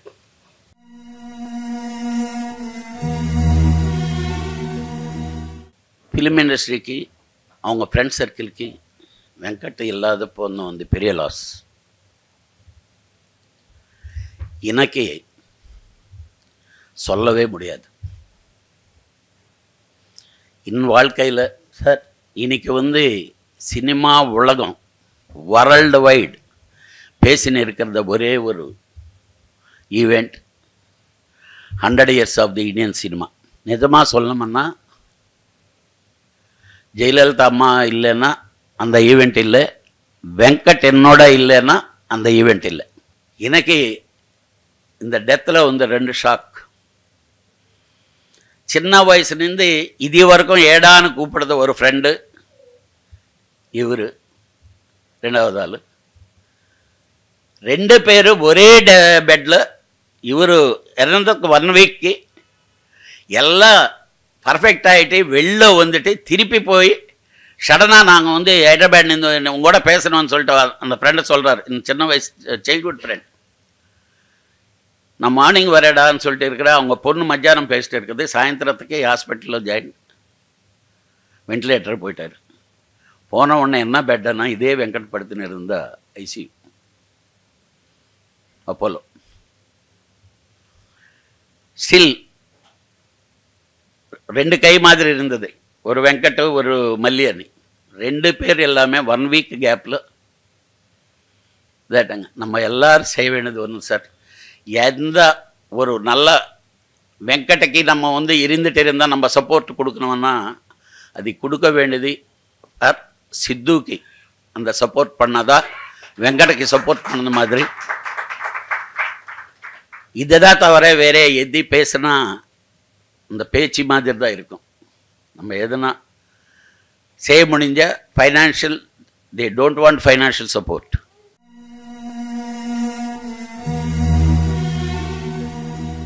காலத்தின் கட்டாயம். ஒரு 25 நாள் முன்னாடி மே மாதம் 9ஆம் தேதி நான் என் மனைவியை இதே கொரோனாவில் இழந்துட்டேன். என் மனைவி வந்து 3 நாள் தான் ஹாஸ்பிட்டலில் இருந்தாங்க. கொஞ்சம் ப்ரீத்திங் ப்ராப்ளம் மாதிரி இருக்குங்கன்னாங்க, பேசிட்டே இருந்தாங்க. அப்புறம் ஹாஸ்பிட்டல் கூட்டிகிட்டு போனேன், நல்லா தான் பேசிட்டே இருக்காங்க. எனக்கு இன்னும் கொஞ்சம் சஃபகேஷனாக இருக்குங்கன்னாங்க. இன்னொரு ஹாஸ்பிட்டல் மாற்றுறோம், கொஞ்சம் முடிஞ்சால் வேறு பெரிய ஹாஸ்பிட்டல் கூப்பிட்டு போகலாமான்னு கேட்குறாங்க. சரின்னு சேஞ்ச் ஓவர் பண்ணோம். காலையில் நல்லா இருந்தாங்க, ஈவினிங் போயிட்டாங்க. பட் அந்த 3 நாளும் அவன் என்னை விட்டு போகாதீங்க போங்கன்றா, நான் போகாமலே கூடவே இருந்தேன். ஏன்னு கேட்டால் என் வாழ்க்கையில் எத்தனை வருஷம் என் கூட சினிமாவோட நான் அத்தனை கஷ்டம் ட்ராவல் பண்ணும்போது என் கூட இருந்து ஒரு மனைவிக்கு நான் ஒரு 3 நாளாவது தன்னோட கடமையை செய்யணுமே நினச்சி நான் கூட இருந்து செஞ்சுட்டு இருந்தேன். எனக்கு கொரோனா வந்தால் வரட்டும்னு நான் நினச்சி தான் இருந்தேன். பட்டு எனக்கு வரல, அவள் போயிட்டா. அந்த 3 நாள் நான் பட்ட வேதனை இருக்குல்ல, அது ரொம்ப ரணமாக இருக்கும். அது மனைவியை முன்னாடி இழந்தவங்க எல்லா ஆண்களுக்குமே தெரியும். மனைவிக்கு முன்னாடி முடிஞ்சால் போயிடுங்க, that is the best thing. ஏன்னா மனைவியை விட ஒரு சிறப்பான நண்பர் இந்த உலகத்தில் யாருமே கிடையாது. அதை எப்பவும் எந்த சூழ்நிலையும் நம்ம மறுக்கவே கூடாது. அது மனைவி போன பிறகு புரிஞ்சுக்கிறதுக்கு முன்னாடி புரிஞ்சுக்கிட்டா கொஞ்சம் நம்மளுக்கு நல்லாயிருக்கும். மேம் சொன்ன மாதிரி சுபா வெங்கட் அப்படின்றத தன் மனைவி பேரை பின்னாடி போட்டுக்கிட்டு அந்த தொகுதியை கொடுத்து மிகப்பெரிய விஷயம். அது எல்லாருக்கும் அந்த மனப்பக்குவம் வராது, அது வெங்கட்டுக்கு வந்திருக்கு. அவர் எங்கேயும் போகல, நம்ம கூட இருக்கார். அதுலேருந்து 25 நாளில் இவர் போகிறாரு. எதுக்கு இந்த சொன்னேன்னா, அந்த 3 நாள் நான் பட்ட கஷ்டத்தை மண்ணி கிட்டத்தட்ட 55 நாள் அவர் ஹாஸ்பிட்டலில் இருக்கும்போது டெய்லி அப்டேட் கேட்டுகிட்டே இருப்பேன், ஏதாவது செய்யணுமான்னு. ஒன்றுமே இல்லை. கடைசி வரைக்கும் அவர் முகத்தையும் நான் பார்க்க முடியல. ஏன்னா என் வீட்டிலேருந்து என்னால் வெளியில் வர முடியல, என்கிட்ட கார்டு இல்லை, பல பிரச்சனைகள் நடந்தது. இன்றைக்கி வரைக்கும் அவங்க வீட்டில் போய் நான் துக்கம் கேட்கல. எனக்கு கேட்கணுன்னு ஒரு வாட்டி வந்தேன், அப்புறம் மனசு கேட்கல, போயிட்டேன். அவங்க எங்கேயோ வெளியே போயிட்டாங்க. அதுக்கப்புறம் ஒரு 2-3 தடவை வந்துட்டு தனியாக போயிட்டேன். நான் கேட்க முடியல. ஏன்னா எனக்கு போகலையே, அவன் தான் நண்பன் இங்கே தானே இருக்கான் அப்படின்ற ஒரு மனநிலை தான் எனக்கு இப்போ வரைக்கும் இருக்குது. லெட்டிம் அவர் நம்மக்கிட்ட விதைச்ச விதை நாம் அவராக வாழ்ந்து காட்டுவோம் என்று உறுதியளிக்கிறேன். தேங்க்யூ.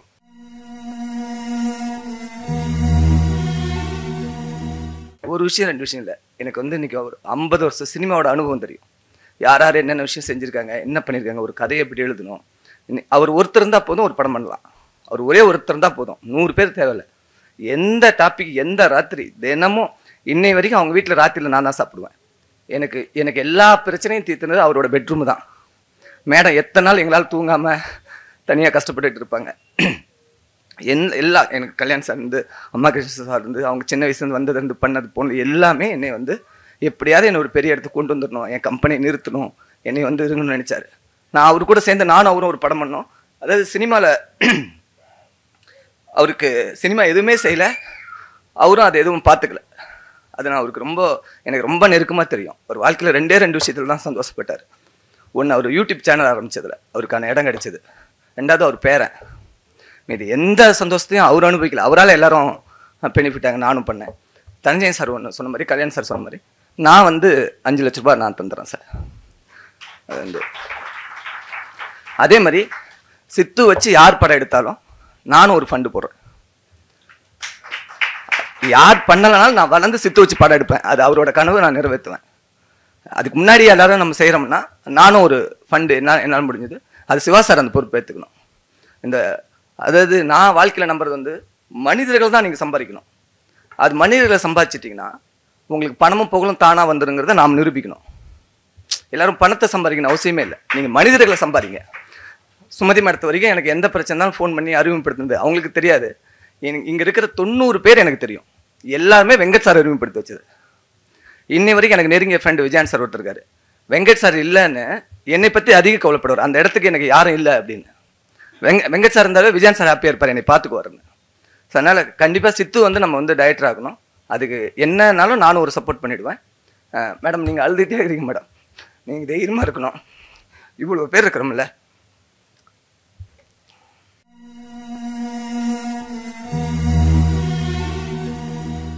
அப்பையிலிருந்து எல்லாருமே சொல்லிட்டு இருக்கிற மாதிரி அவர் 100கணக்கான பேர்களுக்கு அவர் வந்து உதவிகள் செஞ்சுருக்காரு. எல்லா வகையிலும் உதவி செஞ்சுருக்காரு. பழகிறதுக்கு இதை விட ஒரு நல்ல மனிதன் இருக்க முடியுமா அப்படின்னு சொல்லக்கூடிய அளவுக்கு எந்த நேரம் சிரித்த முகத்தோட எந்த விஷயத்தை பற்றி கேட்டாலும் எல்லாத்துக்குமே ஒரு ஹெல்ப்பாக இருப்பார். இல்லை ரொம்ப கொடுமையாக இருக்கிற விஷயம் என்னன்னு கேட்டால், மனசுக்கு ரொம்ப வேதனையாக இருக்கிற விஷயம் என்னன்னு கேட்டால், இந்த கொரோனா பீரியடில் இந்த கொரோனாவால் பாதிக்கப்பட்டவங்களுக்கு அவர் எவ்வளவு உதவி பண்ணார், எப்படி நாள் பூரா இருந்து உழைச்சாரு. ஆனால் அதே கொரோனா வந்து அவரை பழி வாங்கிருச்சேன்னு சொல்லும்போது உண்மையிலே மனசுக்கு ரொம்ப வருத்தமாக இருக்குது. ஸோ இது எப்படி அவர் வந்து, ஏன்னா ஹெல்த்தியான உடம்புனா இதுக்கு மேலே ஹெல்த்தியான உடம்பாக இருக்க முடியாது. ஏன்னா அந்தளவுக்கு நல்ல ஒரு பார்க்குறதுக்கு பர்சனாலிட்டி ஆகட்டும், அவருடைய உடல் நலத்தை எல்லோரும் பார்க்கும்போது ஹெல்த்தி பர்சன் எப்படி இருப்பாரோ அப்படி தான் அவர் இருந்தார். ஸோ இது எப்படி ஒரு விதியா என்னான்னு தெரியல. இவ்வளோ பெரிய சோகத்தை மேடத்துக்கும் அவங்களுடைய குடும்பத்தாருக்கும் நம்ம பெரிய திரை சின்ன திரையில் இருக்கக்கூடிய அத்தனை நண்பர்களுக்கும் பெரிய ஒரு சோகமான ஒரு நிகழ்ச்சியை அடித்த அவருடைய பிரிவு. நிச்சயமாக எல்லாரும் சொன்ன மாதிரி அவர் இந்த உலகத்தை விட்டு போயிருந்தாலும் நம்முடைய எல்லாருடைய மனதிலும் வாழ்ந்துக்கிட்டு இருக்கிறார். நிச்சயமாக இன்னும் வாழ்ந்து கொண்டிருப்பார். அதே மாதிரி அவருடைய குடும்பத்தாருக்கு எல்லாருமா சேர்ந்து செய்யக்கூடிய உதவிகளுக்கு நாங்களும் நிச்சயமாக எங்களால் முடிஞ்ச உதவிகள் எல்லாருக்கூடையும் சேர்ந்து நாங்களும் செய்கிறதுக்கு தயாராக இருக்கோம்.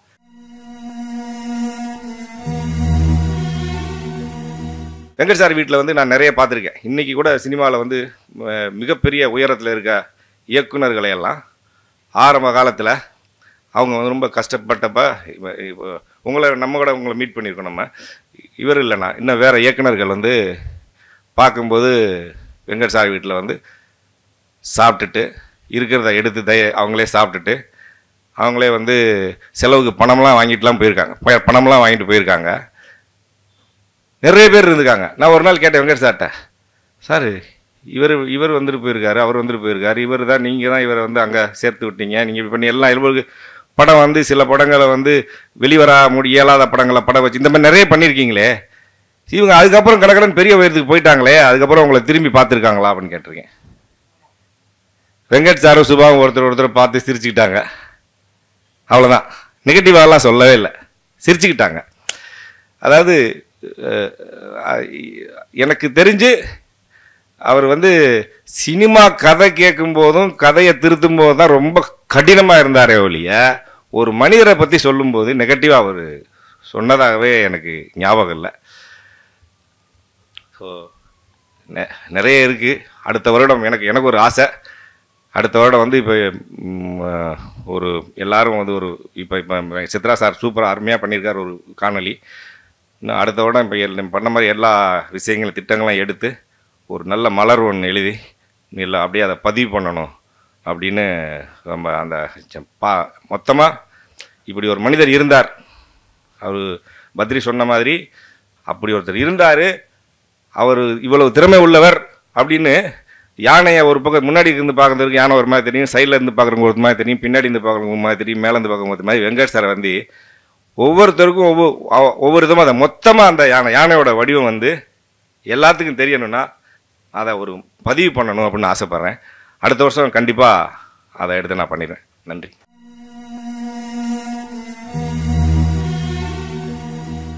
I'm still in denial. ஒரு தடவை இப்போ ரீசெண்டாக சுபா ஆண்டி வீட்டுக்கு வந்திருந்தாங்க. அப்போ அவங்க கூட சொன்னாங்க, நான் இன்னும் டினையல்லே தாண்டி சுமத்தி இருக்கேன் அப்படின்னு சொன்னாங்க.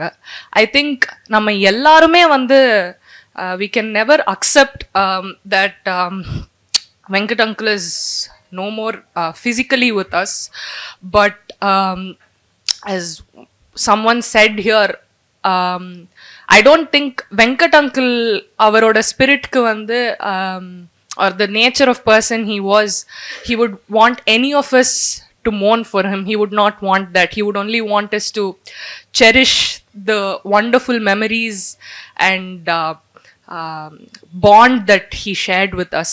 ஸோ அதை வந்து நம்ம ஒரு நாளும் செரிஷ் பண்ணி அவர் இருந்த மாதிரி ஒரு நல்ல மனிதராக வந்து நம்மளால ஒரு நாளும் இருக்கு. ஏன்னா அவர் நான் இது வரைக்கும் பார்த்து அவர் வந்து நாளைக்கு அப்படின்ற ஒரு வார்த்தையை அவர் சொன்னதே கிடையாது. வெங்கட் அங்கிளுக்கு எல்லாமே இப்போ இன்னைக்கு இந்த நிமிஷம்தான். அதே மாதிரி நேத்திக்கு அப்படின்ற வார்த்தையுமே அவர் சொன்னது கிடையாது. From what ever I have observed and learned from him, ஒரு நாள் அன்னைக்கு அவர் சந்திக்கிற மனிதர்கள் அவர் கடத்துற அந்த ஒரு நிமிஷத்துக்கும் தான் உண்மையா இருக்காரா அப்படின்றது மட்டும்தான் அவர் மனசுல இருந்திருக்கு. அந்த ஒரு விஷயத்த நம்மளால கடைப்பிடிச்சி அதே மாதிரி நம்மளால லைஃப் லீட் பண்ண முடியும்னா I think that's the best gift that we can ever give for the person that he was. Thank you and we miss you Venkata uncle and you'll always stay in our memories.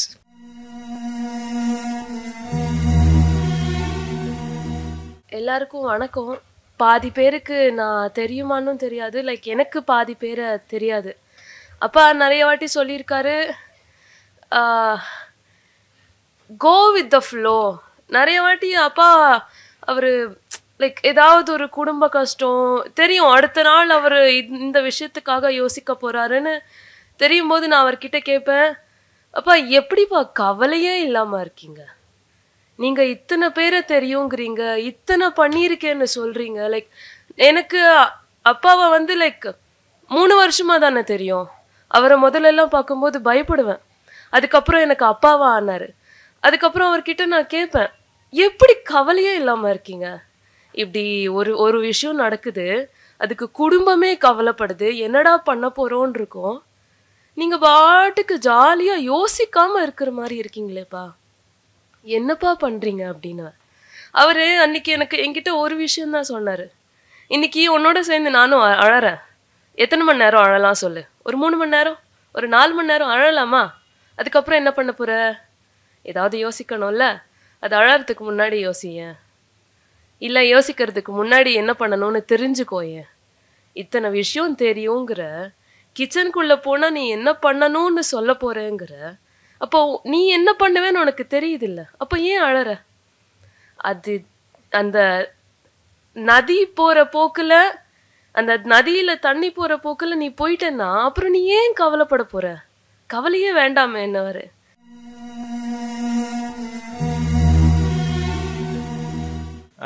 அவர் ரொம்ப அசால்ட்டாக ஒரு matter சொன்னாங்க. அவர் வந்து ஒரு tea கடைக்காரரு, மரத்தில் போடுற sign board அப்படின்னு. மரம் ஆல்ரெடி வளர்ந்துருச்சு. டீ கடைக்காரர் வந்து அவரோட அங்கே ஒரு டீ கடை வச்சு ஒரு தொழில் பண்ணிகிட்ருக்காரு.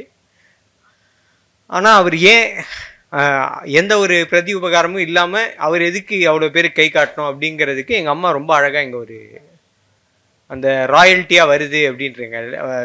வேறு யாரோ ஒருத்தவங்க கூட சொன்னாங்க, சாரி பேர் மறந்து போகுது, இது ஒரு ராயல்ட்டியாக எங்களுக்கு திருப்பி வரும்னு.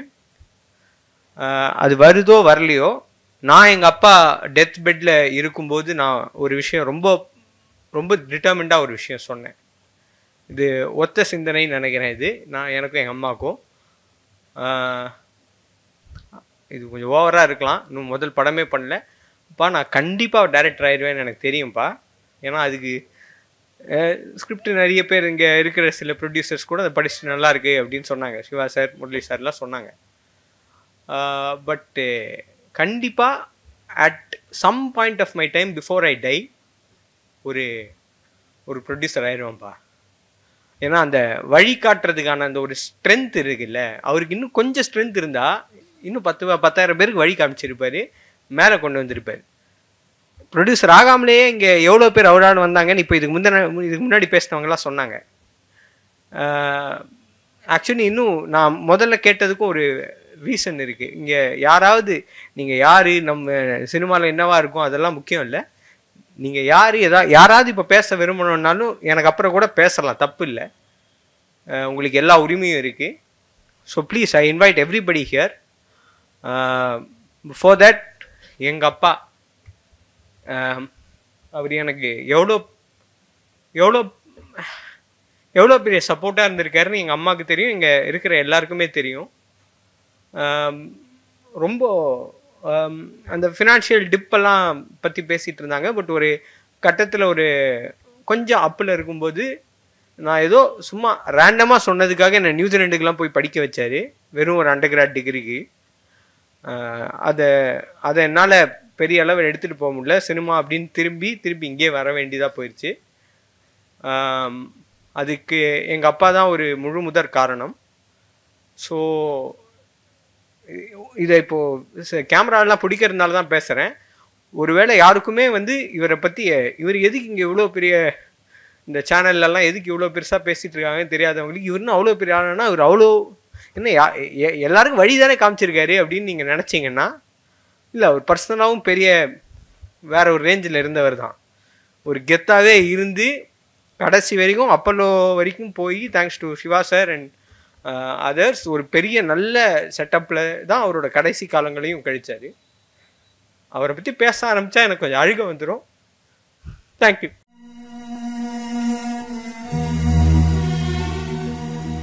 உணர்ச்சி மேலிட்டோட உச்சத்திலிருந்து நான் பேசிகிட்டு இருக்கேன். பல பேர் இங்கே பல விஷயங்கள் சொல்லும்போது எனக்கு வந்து அது தெரியாமல் இருந்தது. சில விஷயங்கள் என்கிட்ட அவர் பகிர்ந்திருக்காரு. ஆனால் பல விஷயங்கள் அவர் பகிர்ந்துக்கிட்டதே இல்லை. அவர் செய்த சாதனைகள் அதெல்லாம் வந்து நான் இன்னாருக்கு இது பண்ணேன் அப்படின்னதெல்லாம் அவர் பெருசாக சொல்லிக்கிட்டதே கிடையாது. ஆனால் ஒரு சில சந்தர்ப்பங்களில் இவர் ஒரு சில உதவிகள் செய்து அவங்க பெரிய ஆளாக ஆகி இவருக்கு வந்து சில விஷயங்கள் வந்து அதாவது நான் துரோகம்னு சொல்ல மாட்டேன், அவங்கள நிராகரிப்பு நடக்கும். அந்த மாதிரி ஒரு சூழ்நிலைகள் வரும்போது நான் கேட்டிருக்கேன், என்ன வெங்கட் நீங்கள் அவ்வளோ பண்ணீங்க, இந்த மாதிரி ஒரு சூழ்நிலையில் நமக்கு அவங்க இது பண்ணலையே அப்படின்னு. ஒன்றும் பொருளாதார ரீதியாக எதுவுமே நாங்கள் உதவிகள் எந்த காலகட்டத்திலையும் எதிர்பார்த்ததே கிடையாது, எதிர்பார்க்கவும் கடவுள் எங்களை வைக்கலை. ஸோ அப்போது அந்த மாதிரி கேட்டபோது அவர் சொல்லியிருக்காரு, இப்போ நம்ம ஒரு காரில் போயிட்டே இருக்கோம், அப்போது நமக்கு வழி தெரில, அப்போ என்ன கேட்போம், அங்கே இருக்கிற டீ கடை கிட்ட நிறுத்தி இந்த டீ கடையில் கேட்போம் வழி எங்கெங்க, இங்கேருந்து போனால் லெஃப்டில் வருமா ரைட்டில் வருமா, எவ்வளோ போகணும், 3 கிலோமீட்டர் போங்க, அங்கே ஒரு கைகாட்டி மரம் இருக்கும், அந்த கைகாட்டி மரத்தில் வந்து 89ன்னு எழுதியிருக்கும், அந்த லெஃப்ட் எடுங்கண்ணாச்சி அப்படின்னு அவன் சொல்லுவான். அப்போ அவர் அப்போ அப்படி சொல்லும்போது அந்த டீ கடைக்காரனுக்கோ நம்ம கரெக்டான பாதைக்கு போய் சேர்ந்துருவோம். அந்த டீ கடைக்காரனுக்கோ இல்லை அந்த கைகாட்டி மரத்துக்கோ நாம் ஏதாவது பிரதி உபகாரம் செய்கிறோமா? இல்லை. அது மாதிரி தான் நான் ஒரு டீ கடைக்காரன், நான் ஒரு கைகாட்டி மரம். வேற எதுவுமே கிடையாதுன்னு சொல்லியிருக்காரு. அவர் லைஃப் முழுக்க அவர்கிட்ட எனக்கு ரொம்ப ரொம்ப ரொம்ப ரொம்ப பிடிச்ச ஒரு விஷயம் என்னன்னா, பெண்களை மதிக்கும் ஒரு குணம், பெண்களிடத்தில் அவங்க ஈக்குவல் நினைக்கிற ஒரு தன்மை. வாழ்க்கையில நான் வந்து ஒரு வாழ்க்கை துணையை இழந்துட்டேன் அப்படின்ற ஒரு விட ஒரு மிகச்சிறந்த நண்பரை இழந்துட்டேன். ஏன்னா எனக்கு வந்து தடுமாற்றங்களோ ஆலோசனைகளோ தேவைப்படும் போதெல்லாம் போய் அவர்கிட்ட தான் நிற்பேன். அவர் வந்து ஒரே ஒன்று சொல்ல மாட்டார், 10 சொல்லுவார். ஐயோ போதும் வெங்கட், எனக்கு கதையில ஏதாவது ஒரு இதுக்கு தேவைப்பட்டா கூட ஐயோ 2ஓட நிறுத்துங்களேன் 3ஓட நிறுத்துங்களேன் போதும் 10 சொல்லி என்னை குழப்பாதீங்க அப்படின்னு சொல்ற மாதிரி என்ன பண்ணிடுவாரு. அப்படி ஒரு மனிதர். இங்க எல்லாரும் சில பேர் ஆதங்கப்பட்டாங்க, அவர் சம்பாதிக்கலையே. நான் அப்படி நினைக்கவே இல்லை. அவர் சம்பாதிச்சது 1000 இதயங்களை. அது எனக்கு போதும். எங்களுக்கு அது தேவைப்படல. எது எப்பப்ப தேவைப்பட்டதோ அது அப்பப்ப கிடைச்சிருக்கு, அவ்வளவுதான். இப்ப கூட ஆஸ்பத்திரியில் அவர் அனுமதிக்கப்பட்ட போது நான் உதவின்னு கேட்கறதுக்கு முன்னாடியே உதவுறதுக்கு தானு சார் மாதிரி கல்யாண் சார் மாதிரி நிறைய பேர் அவங்களே அக்கௌண்ட்ல போட்டு விட்டாங்க. நான் கேட்கல சிவா சார் கிட்ட. சிவா சார் வந்து அவர் நெஞ்சுக்க நீதி படத்துக்கு போயிட்டு வந்துதான் இந்த மாதிரி ஆனாரு அப்படின்னு சொல்லி அந்த இணை தயாரிப்பாளர் ராகுல் கிட்ட பேசி அவரை வந்து உடனடியா பணத்தை போட்டு வச்சார். அதே போல நான் கேட்கல சத்யஜோதி தியாகராஜன் சார் கடைசியா திருமகள்னு அவர் ஒரு சீரியல்ல நடிச்சிட்டு இருந்தார். அவர் போன் பண்றார், இவருக்கு கொரோனா ஹாஸ்பிட்டல் அட்மிட்டட் அப்படின்னு தெரிஞ்சு சிவா சார் கிட்ட சொல்லி, இந்த இன்சூரன்ஸ் இருக்கு என்கிட்ட 2 லட்சம் ரூபாய்க்கு நான் வெங்கட் பேர்ல எடுத்து வச்சிருக்கேன், அதை நான் கொடுக்க விரும்புறேன், அனுப்புறேன் டீடைல்ஸ், எந்த பிரச்சனைனாலும் உடனே என்ன கான்டாக்ட் பண்ண சொல்லுங்கன்னு தயாரிப்பாளர் சத்யஜோதி தியாகராஜன் அவர்கள் எனக்கு சொன்னார். அதே போல கடைசியில அதுக்கு பிறகு வந்து எனக்கு பணம் தேவைப்படல, என்னுடைய உற்றார் உறவினர்கள் கொடுத்தாங்க, என்கிட்ட கொஞ்சம் இருந்தது, அதை வச்சு நான் போராடிட்டு இருந்தேன். அதை வச்சு பார்த்திபன் சார் டெய்லி கேட்டார், எவ்வளவுமா வேணும். உதயா சார் அவரும் அதே மாதிரிதான், அவருடைய நண்பர், கேட்கறதுக்கு முன்னாடியே போட்டவர். இது மாதிரி சில பொருளாதார உதவிகள் எனக்கு வந்தது. கடைசியா ஹேமந்த் சார் வெங்கட்டோட பைனான்சியர், அவர் மூலமா எல்லா இதுவும் பண்ணிட்டு இருந்தாரு. அதையும் சிவா சார் தான் இருந்து நடத்தி வச்சார். அவருக்கு ஒரு பெட் கிடைக்கிறதுக்கு நான் இதை பத்தி எல்லாம் கவலையே படல. பணம் எப்ப வேணாலும் சம்பாதிச்சுக்கலாம், அது பிரச்சனையே இல்லை எனக்கு. ஏன்னா அந்த பணத்தை சம்பாதிக்கிற திறன் என்னிடத்துல இருக்கு. அதனால நான் பணத்தை பத்தி கவலையே படல. சுமதி டெய்லி போன் பண்ணி உனக்கு என்ன பணம் வேணும், பார்த்திபன் சார் என்ன பணம் வேணும், இதுதான் கேட்டிருக்காங்க. ஆனா அவர்களிடத்துல நான் சொன்னது, எனக்கு பணம் தேவையில்லை, எப்படியாவது ஒரு ஹாஸ்பிட்டல் ஒரு அட்மிஷன். அப்ப தானு சார் கிட்ட கேட்டேன். தானு சார் மாதிரி, பிரமிட் நட்ராஜன் சார் மாதிரி, சரத்குமார் சார் மாதிரி, பார்த்திபன் சாரும் பேசினாரு. எல்லாரும், சிவா சார், ஜேஎஸ்கே சதீஷ்லாம் எனக்காக ஒரு அந்த ரெம்டெசிவிற்காக அவர் வந்து அந்த எக்மோர் அந்த ட்ரக் கண்ட்ரோல் போர்டு முன்னாடி வந்து நின்று அவர் நேரா எனக்காக 2 மணி நேரம் செலவழிச்சு அதை வாங்கி கொடுத்தார். ஸோ இந்த மாதிரி 1000 இதயங்கள் அவருக்காக பிரார்த்தனை பண்ணாங்க. அது எனக்கு ரொம்ப முக்கியம், ரொம்ப ரொம்ப முக்கியம். சுமதி நீங்க சொன்னீங்க, நான் வந்து இதை மறுக்க கூடாது, இந்த பொருளாதார உதவி திட்டத்தை நான் ஏற்கணும் அப்படின்னு. ஒரே ஒரு விஷயம் மட்டும் நான் சொல்லிக்கிறேன். என்னுடைய வாழ்க்கை கொஞ்சம் கடன்கள் இருக்கு, அவர்கிட்ட உற்றார உறவினர்ல வாங்கின கடன்கள் இருக்கு. ஆனா அதையெல்லாம் சம்பாதிச்சு அடைக்கிற திறன் என்னிடத்துல இருக்கு. சோ வாழ்க்கையினுடைய நடைமுறைக்கு எனக்கு பணம் தேவையில்லை. ஆனாலும் இப்போ சார் வந்து 1 கோடி ரூபாய் ஆக்கி கொடுக்கணும்னு சார் கேட்டிருந்தார். இந்த 1 கோடி சார் தானு சார் வந்து ரொம்ப மனமும் வந்து நான் அந்த கதையை கேட்கிறேன், நான் அந்த கதைக்கு முதல் தயாரிப்பாளராக இருக்கேன்னு சொல்லியிருக்காரு. நான் இப்ப சொல்றேன் சார், உங்களால 1 கோடி ரூபாய் அடுத்து எனக்கு தேடி கொடுக்க முடியும்னா அது வெங்கட்டோட ராயல்ட்டியா இருந்ததுன்னா, அதுதான் அவர் சம்பாதிச்சதா இருந்தா, அவனை வச்சு நான் 2வது படம் எடுப்பேன். அதையும் வெங்கட்ட ஒரு தயாரிப்பாளரா, சுபா வெங்கட் இது வரைக்கும் வெங்கட் சுபா தயாரிப்பாளரா இல்ல, ஆனா சுபா வெங்கட் தயாரிப்பாளரா ஆவேன். இன்னும் கிரவுட் ஃபண்டிங் திரட்டி அதையும் சினிமாவில் முதலீடு செஞ்சு அது மூலமா என் பையன் அதை கோடிக்கணக்கில் எனக்கு ஆக்கி கொடுத்தான்னு வைங்க, அதை தான் வெங்கட்டோட பணமா நான் ஏத்துப்பேன். வெங்கட் வந்து எனக்கு எதை கொடுத்துருக்கார் அப்படின்னு நான் நினைச்சேன்னா, திரும்ப திரும்ப திரும்ப திரும்ப ஒன்று சொல்வார். நான்லாம் ரொம்ப தைரியசாலியான பொண்ணுதான், ஆனாலும் நிறைய இடங்கள்ல குத்துப்பட்டிருக்கேன், அவமானப்பட்டிருக்கேன் என் வாழ்க்கையில. எங்கன்னா என்னுடைய தொழில் வாழ்க்கையில, பர்சனல் வாழ்க்கையில எனக்கு எந்த பிரச்சனையும் இருந்தது இல்லை. நான் எதை கேட்டாலும் அது எனக்கு கிடைச்சிடும், கேட்கவே வேண்டாம், அனுமதியே எல்லாமே எடுத்துக்கிட்ட ஆள் தான் நான். அதே போலதான் அவரும் இருந்தார். ஆனா எனக்கு தொழில் சார்ந்த இடங்கள்ல சில பிரச்சனைகள் வரும்பொழுது அப்ப எனக்கு அவர் திரும்ப திரும்ப ஒன்று சொல்லியிருக்காரு, அவமானப்பட்டாதான் அது உன் மனசுல நிற்கும். அப்பத்தான் திரும்ப திரும்ப எழுந்துக்கணும், அந்த அவமானத்தை மீறி சாதிக்கணுங்கிற எண்ணம் உனக்கு வரும். அதை ஏன் அவமானமா நினைக்கிற? அது உனக்கான அனுபவமா எடுத்துக்க அப்படின்னு தான் சொல்லியிருக்காரு. இதெல்லாம் தெரியாத ஆள் இல்லை. எத்தனையோ கோர்ஸை நானும் தான் படிச்சிருக்கேன், எத்தனையோ மேடைகள்ல நானும் முழங்கியிருக்கேன். ஆனா நம்ம குத்துப்பட்டு அப்படியே கொடக்கும் போது அப்படியே தாங்கி பிடிச்சு நிறைய பேர் அதை சொன்னாங்க. ஒருத்தர் வந்து இது ஒண்ணுமே இல்லை, இதோட பல விஷயங்கள் பல பேர் சந்திச்சிருக்காங்க, இது உனக்கான ஒண்ணுமே இல்லை, யூ கேன் ஜஸ்ட் வின் அப்படின்னு சொன்னவர் தான். கடைசியா ஒரு 3 வருடங்கள் நான் என் வாழ்க்கையில ஒரு 3 வருடங்கள் தொடர்ச்சியா பணிபுரியாமலே இருந்தேன். அதாவது ஒரு வேலைக்குன்னு போய் ஆனாலும் இயங்கிட்டு இருந்தேன், ஒரு தொடர் அப்படி இப்படின்னு பணிபுரியாம அவரோட காசுல மட்டுமே வாழ்ந்தேன்னா அந்த 3 வருடங்கள் தான். அந்த 3 வருடங்கள் ஒரு நாள் கூட நான் எப்பயுமே எங்க ஆஃபீஸ்ல சொல்லுவேன், எந்த ஆஃபீஸ்ல நான் பணிபுரிஞ்சாலும் நாளைக்கே இந்த ஜாப் போகுதுன்னா கூட நான் கவலைப்பட மாட்டேன். ஏன்னா இதே வண்டியில என்ன வெங்கட் வச்சு கூட்டு போயிடுவார், இதே துணிமணியை வெங்கட் எனக்கு வாங்கி கொடுத்துருவார், இதே கையில காதுல போடுறது வெங்கட் எனக்கு செஞ்சிருவார். அந்த தைரியத்தை, அந்த ஒரு பெரிய சுதந்திரத்தை அவர் எனக்கு கொடுத்திருக்கார். அது கடைசி வரைக்கும் என்கிட்ட இருக்கும். அது அந்த சுயமரியாதை அதெல்லாம் அவருக்கும் இருந்திருக்கு. ஆனா அவரை விட எனக்கு கொஞ்சம் அதிகம், நான் இல்லைன்னு சொல்ல. ஆனா அதுதான் எங்களை காப்பாத்திருக்கு, அதுதான் கடைசி வரைக்கும் காப்பாத்தும் நான் நிச்சயமா நம்புறேன். ரொம்ப ரொம்ப நன்றி தானு சார், என்னுடைய பையனுக்கு நீங்க ஒரு வாழ்க்கை கொடுக்குறேன்னு சொன்னதுக்கு.